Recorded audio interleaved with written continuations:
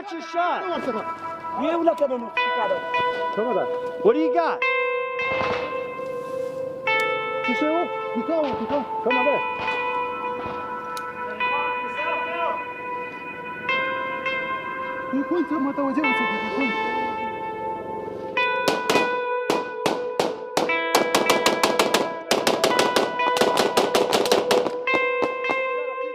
Let me close flag.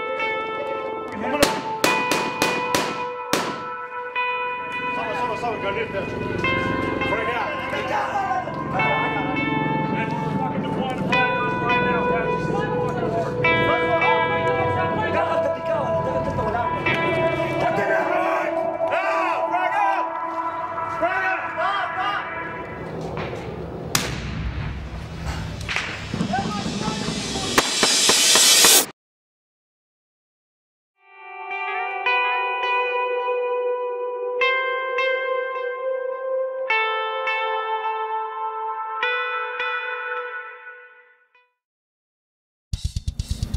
What makes Green Berets different from the rest of the special operations community, my personal opinion, is our adherence to the fact that we're quiet professionals. Since it's going to be dark when we move into the trees, I want to keep it tight, so that way we're spending as little amount of time as possible. So we get in the trees, we get a good accountability, I make sure they know the building, and then they're going to lead out from there and I'll pick up the rear. The thing that makes the Green Berets different from everybody else in special operations, that we're very adaptive. There's no no in our vocabulary. I guess what I would like to say is it's rare that we can fail because we find another way around. Our biggest thing is to try to do everything we can by, with, and through our partner force. We're very well rounded, making it to where adapting is easy for us because we've done it all. Determination, I would say. The refusal to quit. I mean, you get that a lot in SOF, but we really try and live by it. You know, and we're a pretty humble group of guys, real tight-knit community, and that's why I don't really like talking us up too much. But yeah, I'd say it's that determination. That's what got me through selection, through the Q course. Like my dad told me before I was selected, he's like, whatever happens, just don't quit. So, and that's the one thing that got me through. I'm not the big, bulky Navy SEAL dude, or I'm not the biggest guy that can lift the most weight, but I got the same qualities that you'll find in everybody on my ODA. So. Something people don't know about the Green Berets, well, there's quite a bit. One, we get umbrellaed under just the term Special Forces as a whole throughout the community, which Green Berets is a very specific piece within the Special Operations community. We wear a Special Forces tab, but that term is generally used for all elements within U.S. SOCOM. Green Berets specifically are U.S. Army Special Forces. We have 5 major set mission goals, which mainly include unconventional warfare, foreign internal defense, special reconnaissance, direct action, and counterterrorism operations. We have a multitude of tasks that we take part of, but we are the Department of Defense's lead for unconventional warfare operations. I would definitely say that our best quality is being adaptive to what the environment gives us.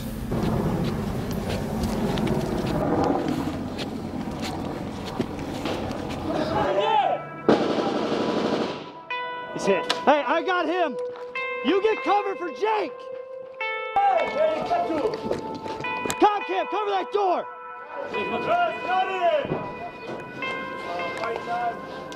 All right. Hey, what kind of blood is it? Is it squirting? Yeah.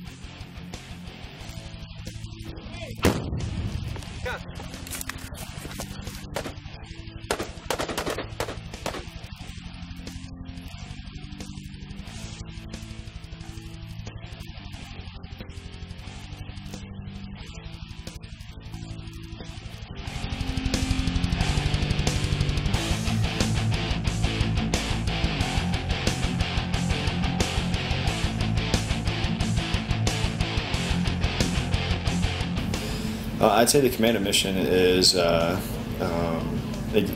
it's an ability to affect an area that is hard to reach.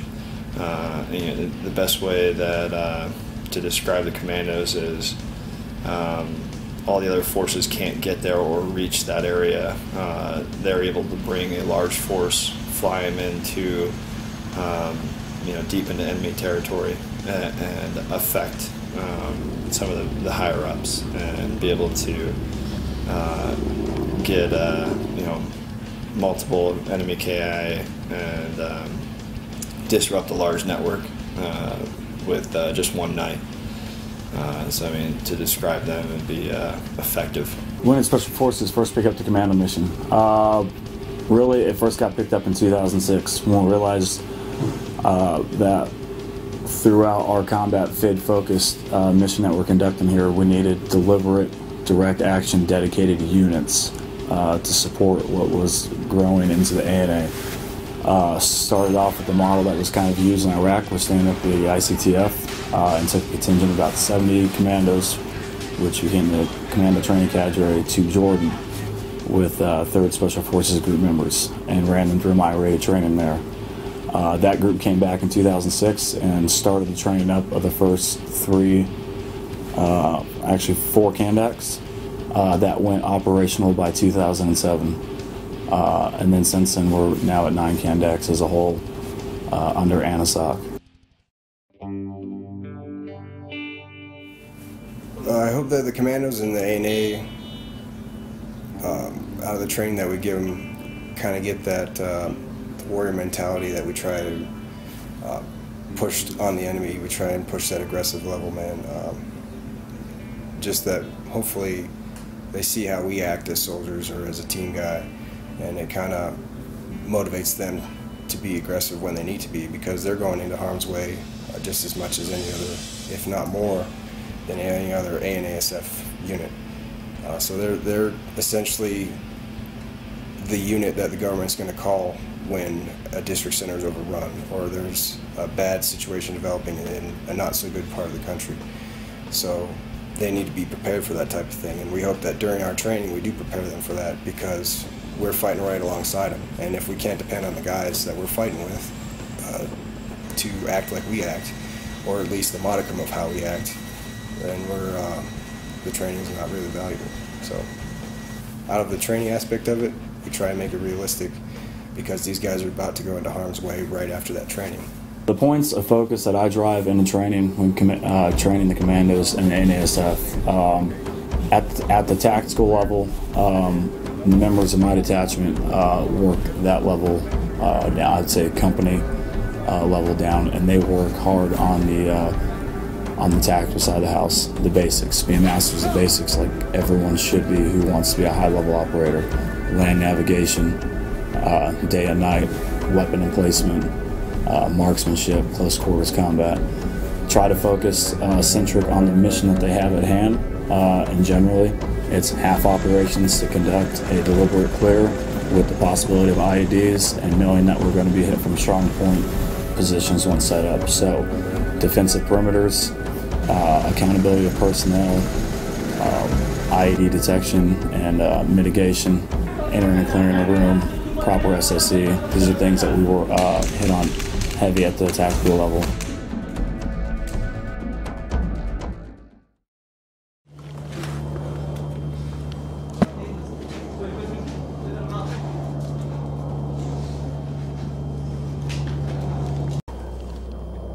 Chuck, status search.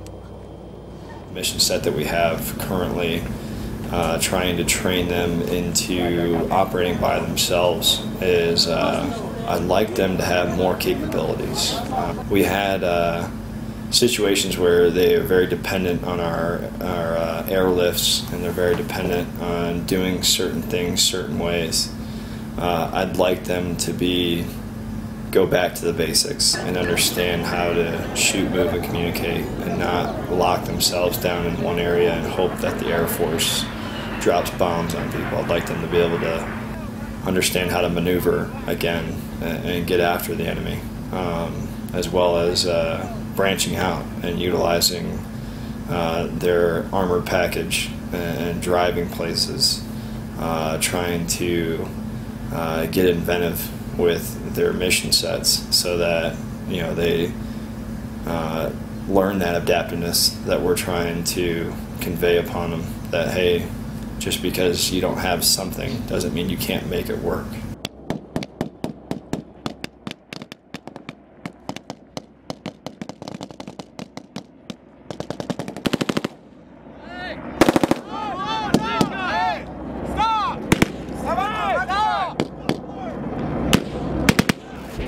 Conducting missions with or operations with commandos and ANSF can be pretty interesting at times.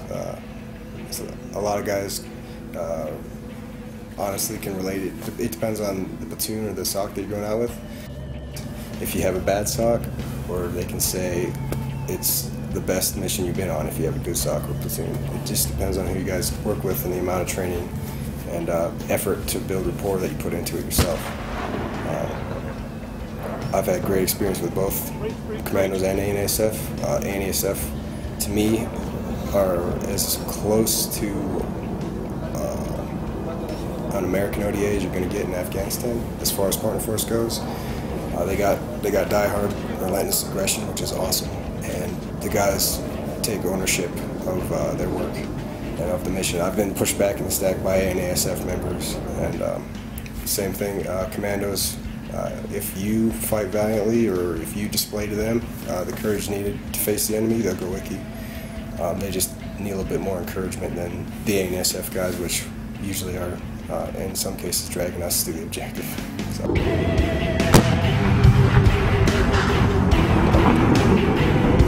Oh, okay. Second RPG. Hey, Vic.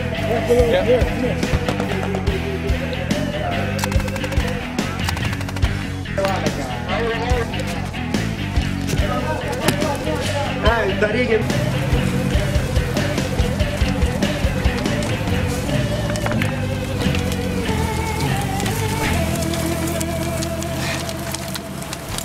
To have the ANSF and the commandos working together is a lot like trying to have SF work with a Ranger battalion. The Ranger battalion is great at what they do, and they are very regimented, and they have I would say a straight line kind of mentality, and we try to work outside the box, and like I said, if something comes up, we try to adapt to it and work around. So I believe the ANSF are kind of the same in that part goes. So to have them underneath the commandos command, it makes it to where they have issues as far as like you have anytime you have special operations working together. I think it can be great potential though, because in previous missions that we've done since we've been here, we've had ANSF and commandos mixed into the same unit, part of it. So like our support element, we had ANSF and commandos with each other. And the commandos seemed to feed off of the ANSF energy and move out a lot better, and they wanted to go out and fight and do other stuff. But to have that capability to work together, they really have to work through a lot of egos, which I think is just like any special operations community. You got to put your ego aside sometimes and try to get that together. But I really see a lot of potential coming from them, and a lot of good things in the future, as long as they can keep those egos out of it and start pushing each other. So I can see the ANSF taking our role and when we leave, and being those mentors for the commandos and the leaders.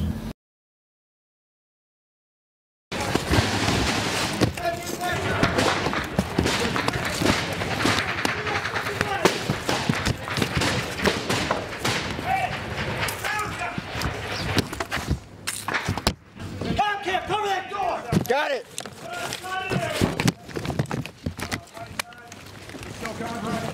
That's not. I killed him. I killed him 3 times back. I killed him. Hey, neck wound, grazing, no arterial bleed. All right. Gunshot. Gunshot wound in the neck. Hey, what's up? My only concern with this dude, is like he doesn't want to turn his head. Okay. So if we got to egress out of here, he's shitting. But I mean, we got to fucking man up to get out of here.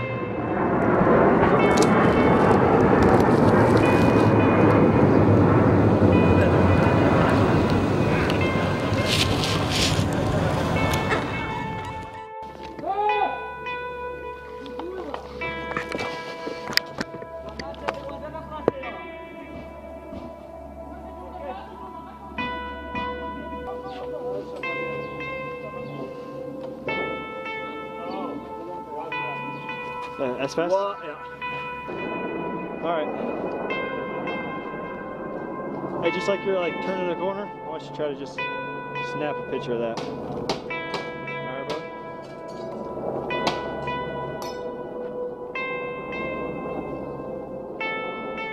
bro. Need light? All right, man. Same thing, man. Try to get a money shot on it.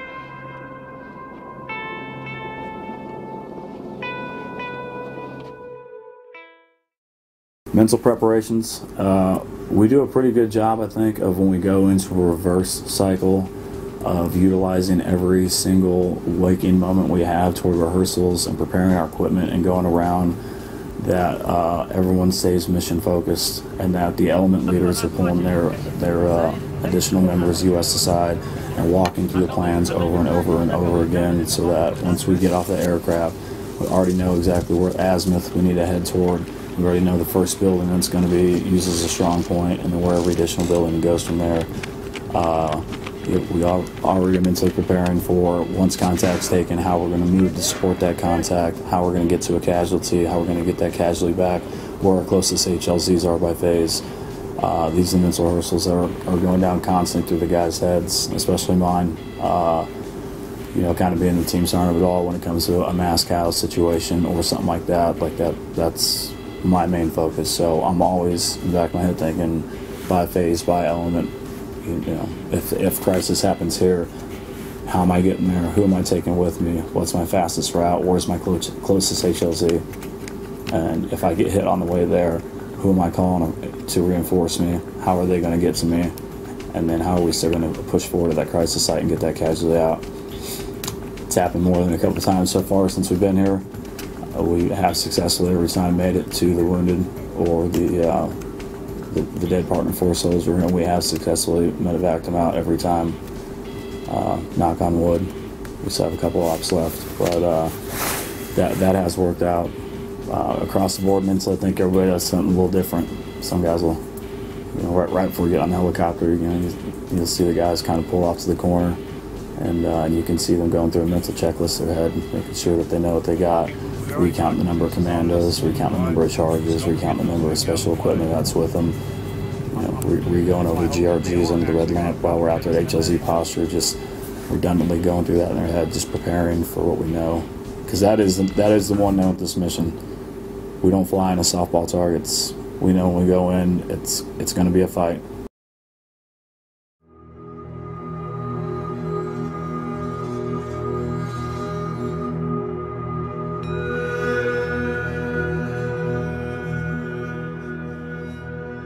There's a lot of obstacles at this phase in the war right now. A lot of the American people, and I'll give you a couple different aspects of this thing, through the eyes of the American people. When I deployed to Afghanistan, I was told by a family member, there's still fighting going on there. So, in the eyes of the American public, I'd say they're war-weary, and a lot of them don't know what's going on over here, don't have a good picture of what's going on over here. So some of the challenges are, feeling like you have the support back home.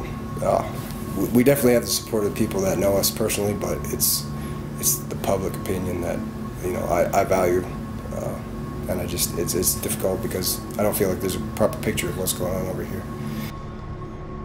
At this stage in the war, like I had mentioned before, we have we're in a situation where we're leaving soon.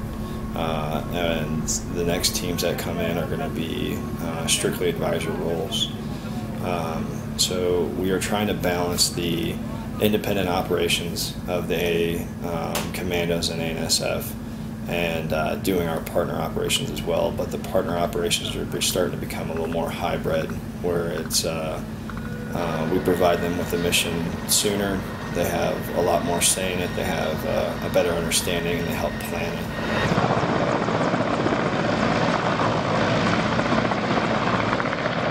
At times, we have, in the past, there was no issues with using demolition. There was no issues with entering compounds. Once you got into an area, you could figure out which was the best compound to strong point in and set up shop. And then as far as air-to-ground ordnance, it's become a big issue. We don't want any civilian casualties, because that's not what we're here for. But the Taliban have such a good campaign against us and propaganda against us that anytime that we use air-to-ground, even if there wasn't any civilian casualties, they will spin it to that there was. And then basically whoever gets the word out first is the one that everybody's going to believe. How does the constant changing ROE constantly affect our operations? That can be a two-sided question. I would start off by saying I understand where some of the ROE considerations come in at this phase of the war. We are trying to minimize unneeded civilian casualties. It puts in a large restraint in the way of supporting us when we get hit from an overwhelming force who is smart enough to barricade himself in with civilians. They also know this ROE, and it endangers us. Now, when it comes down to it, if we're pinned down, unable to maneuver, etc., will they drop in support? Not if they see those civilians, I don't think. So that puts us in inherent problems. So that's the biggest way the ROE affects us, is mostly in the way of CAS, as I see it. And the enemy has capitalized on that. The enemy knows not to move in the open with weapons. Now they move to cache points. They know where the helicopter and the ISR platforms cannot see them down the green zones, and they utilize that. And then they get into the buildings, and they utilize the innocent bystanders essentially as human shields from air-to-ground fires. So what does that do to us? That causes us to either directly try to engage them while they're already fortified, causing more casualties, or it causes us to have to pull back and try to draw them out, essentially, which rarely works.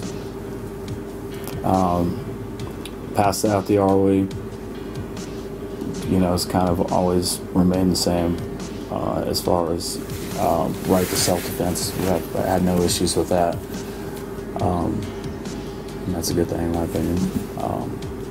The force ratios that go back and forth, I know that doesn't really fall under ROE, but it kind of does. That always kind of affects things because it puts a higher risk to the forces on the ground. In my opinion, it's either I take my full package with me that's capable of sustaining and fighting and by itself if need be, or I take no package. It shouldn't be a slimmed down package because you never really know what's going to happen to the heart of the partner force in a real bad way, and what's going to happen if there's an overwhelming force that masses on them and starts massing on our overwatch position. If I'm sitting there with a slim line manned force because they don't want us to have too many U.S. personnel on the ground, then I'm setting myself up for failure on that one. Hey, Masood. Hey, be in the middle with us so we can direct both elements.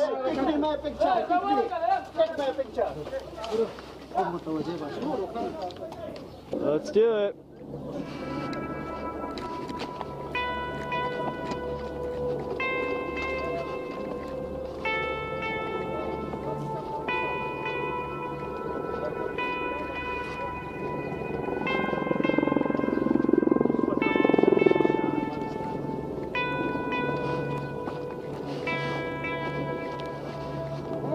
Hey, you want them in that building, right? Yeah, I want a strong point in this building so we can overwatch them. Corners. Corners, go.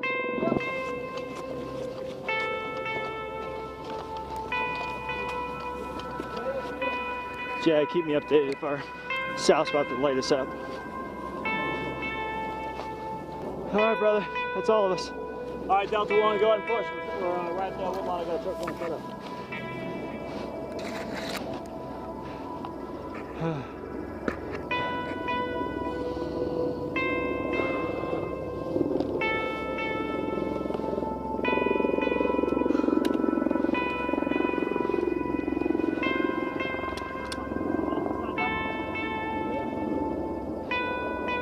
It's one big fucking ambush.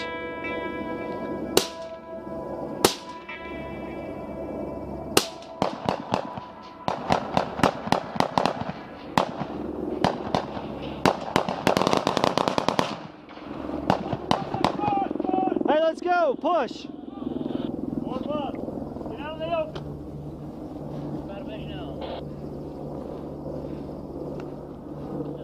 Let's go.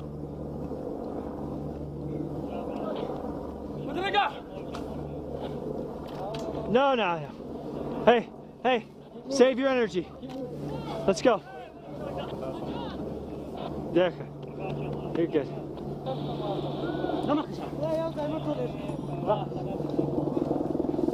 All right, let's go.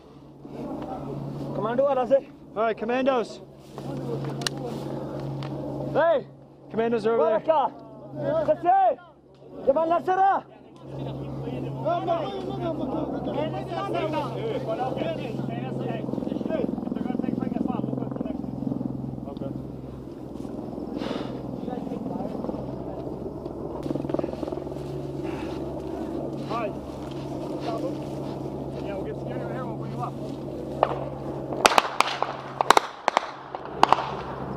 Son of a bitch.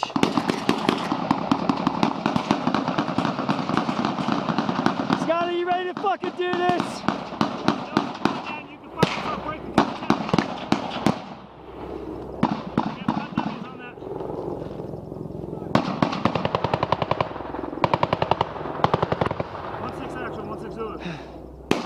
Are you on command? Yeah. Dan, this is Jim. Roger, is that your element engaging? Can you see the enemy that's shooting at us?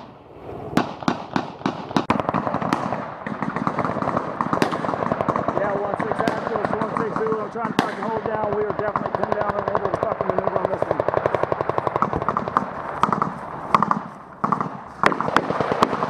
We're in the fucking middle of the open. Commando! Hey! Commando! Commando! Commando! Yeah, Dan, push up to the river, man. I got some guys moving towards your direction right now. I'm covering their egress. Hey, hold! Hold! Hold! SF go first, we go last. Hey! Yeah, and then they're going to hold for us and we'll go. Bound it, bound it. Oh, boarding. Yeah. Hey, boarding. B.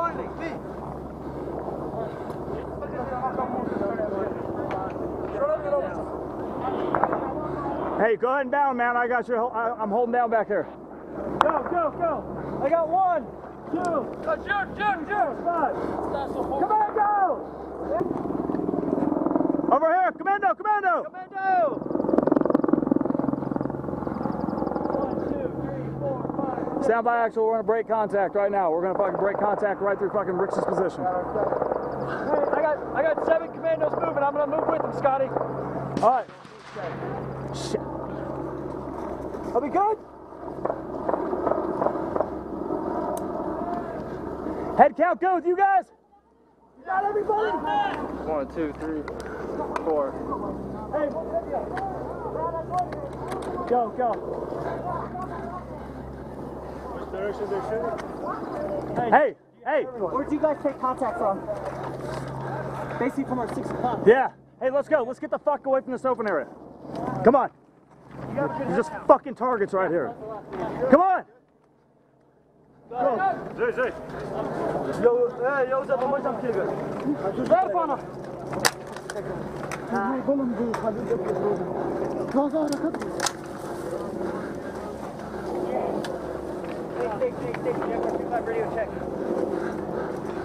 Hey, we're making our way down into the fucking riverbed right now. Hey! Check fire! That is us moving down the fucking river. Go, commanders.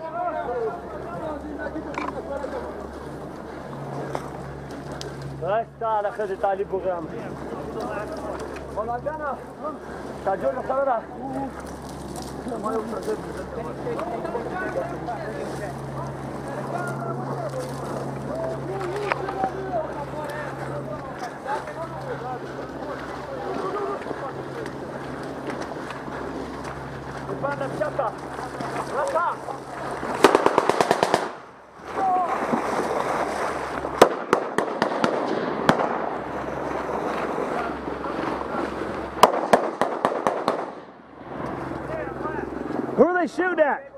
Hey, we're close enough we can push back. Yeah. Here, let's get it. Hey, let's go. Let's start pushing back. Go.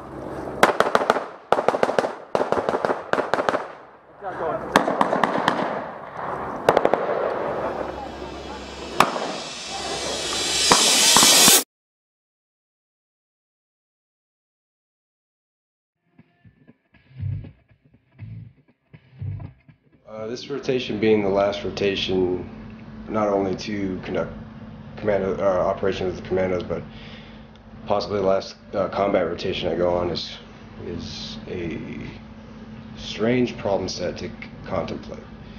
You know, I spent I spent 1/3 of my life either in Afghanistan or preparing to go to Afghanistan, and I lost a lot of good guys along the way, people that knew my name. There's still guys over here fighting, and you know, we got brothers on both sides, the American side and the partner force side. I owe my life to Afghan soldiers or policemen that fought for me, and after America leaves, they'll still be here fighting. So it's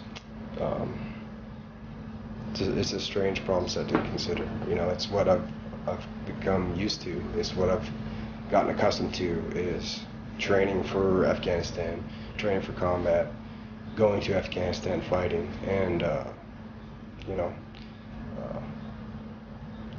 what's next? It's a hard one to swallow. I think guys that have lost brothers and you know, been injured and stood by, you know, our partner force for years. You know, it's very difficult to let that go. Not many people that haven't been at war or in special forces understand what I'm saying right now, but it's difficult to. We want to be with our families. We want to be at home and playing with our kids, but at the same sense we're torn because we want to be here, standing by the brothers that are still here fighting, and fight for the ones that we lost because they're no longer with us, and honor them. I pretty much have spent my entire adult life doing this job in the Army, and it's all been spent in this country.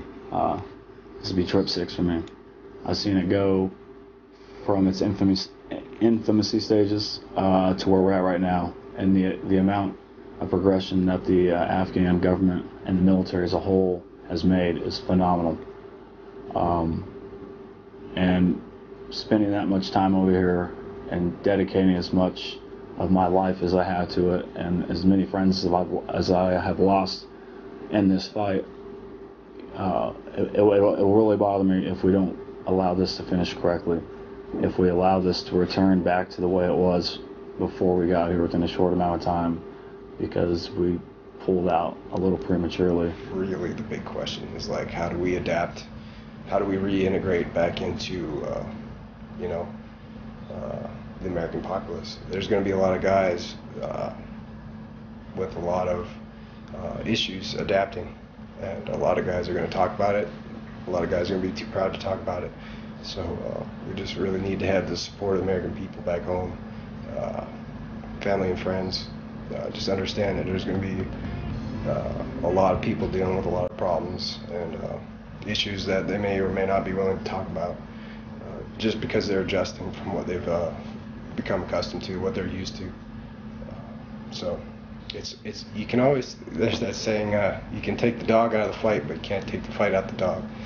So it's not that we're bloodthirsty, we're not warmongers, it's just we're war fighters, and we got that mentality. And without an outlet or a means to do what we're trained to do, it's going to take some adaptation. So yeah, that's the best way I can answer that question. Is I don't know. I don't know how to. I'm just going to do what I can while I'm here and cherish this rotation that I can, and do what I can, to keep the fight going, just to make it better for the guys that will be here after we leave and the guys that we've lost. So to tell us that it's over now it's tough. So it's definitely not easy. But like I said, I feel that the training and the stuff that we were able to provide to Afghanistan, they can stand and they'll be okay. Heavenly Father, I come before you tonight, and just first of all, it's an honor to stand here with these men as we prepare to go into possibly a very kinetic situation. God, I just thank you so much that we can come to you for all things. I thank you that we can be men of God and yet hard warriors, that we don't have to choose between one or the other. I pray, Father, tonight that you will instill us with just supernatural insight, that you'll help our eyes to see, our ears to hear, our mind to think, and to conceive things that normally we wouldn't be able to do. God, may we glorify you in all that's done. I pray that should tonight be one of our last, God, that you will allow us to go out with honor. God, should we be put in the position to take another human's life tonight, Father, I pray that you help us to do it with honor and according to a code. Thank you so much for this opportunity. Protect us. We love you.